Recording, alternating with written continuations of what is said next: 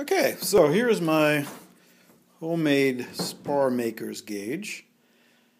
It's just a very simple device, piece of wood with a couple of nails in it and two pens. What makes it work is the relationship between the nails and the pens. Basically, it has to be in a proportion of 7 to 10 to 7. As long as you have that right, it will draw the right dimensions, and I'll kind of explain that in the blog. So that's how you make one. Pretty simple.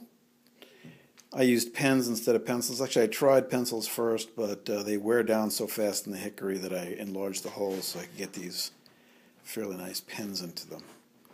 And I'll just show you how it works. So what you want to do is just put the nails against the wood. So you turn it at an angle until it's against the wood. Hold it more or less straight upright. And just kind of pull it down the wood, keeping the nails against the sides. So this will work on any dimension wood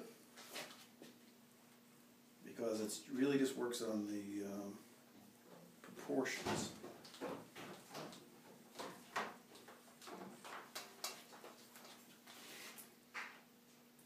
Even works on curved wood. Doesn't work too good at the end. And this is what the lines look like. So you do that on all four sides, and then what you do is you just cut this triangle off here. You would cut that part off there.